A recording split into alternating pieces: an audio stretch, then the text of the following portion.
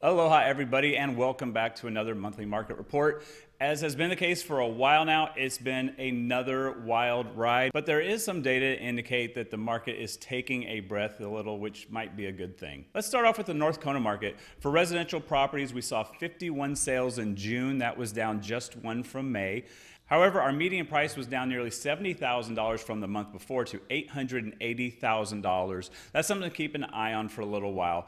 The condo market closed with 64 sales, which was up just 2 from the month before, with a median price of $404,000, up $31,500. In South Kohala, the market saw 30 houses sold, which was down 4 from May, and a healthy median price of $828,500. Now, that's down a lot from the previous month, but remember, May was a month that had some really crazy sales and a median price of over $1 million, and that was totally an outlier.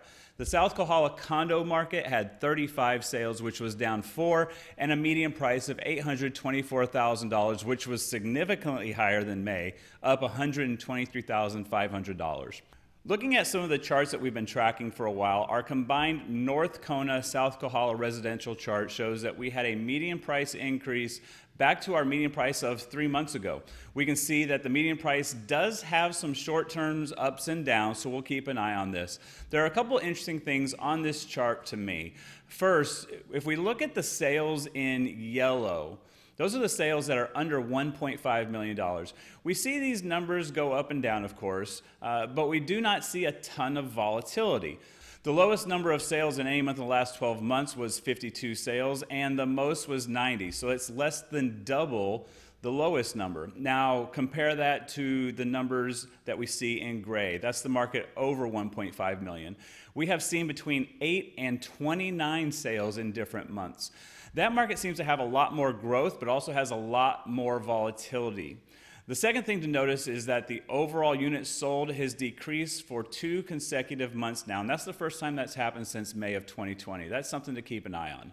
Now let's take a look at the condo chart. Last month I mentioned that we should keep an eye on the dip that we saw. Well, it looks like that was a small blip, but we're exactly where we were 2 months ago now. I do think we do have enough data here to say that there appears to be a flattening trend in the condo median price.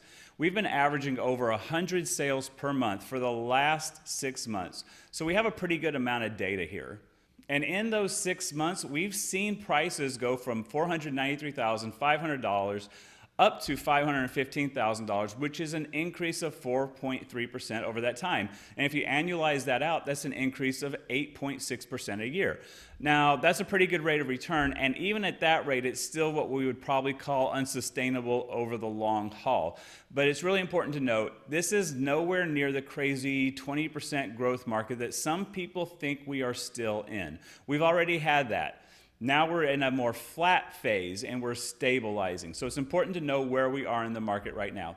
All that to say that we may be nearing the end of this growth phase for condos, and we could be entering a long sustainable phase soon. We're going to have to keep looking at the data.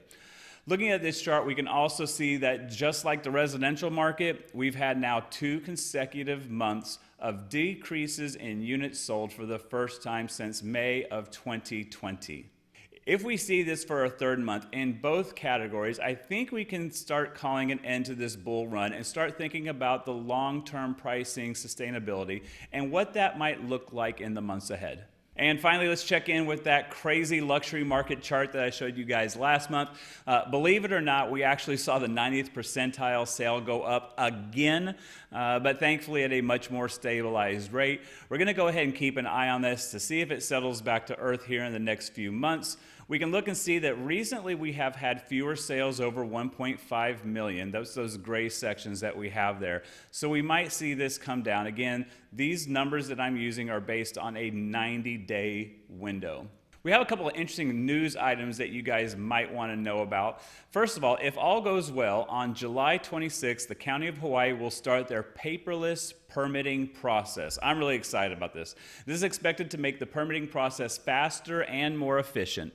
This system is supposed to allow people from multiple departments to work on the same permit at the same time, instead of the way they used to do it, which was physically having a file and having it go from one person in one department, walked over to another person in another department. When they were done, after they were on vacation or who knows what, they would give it to the next person and so on.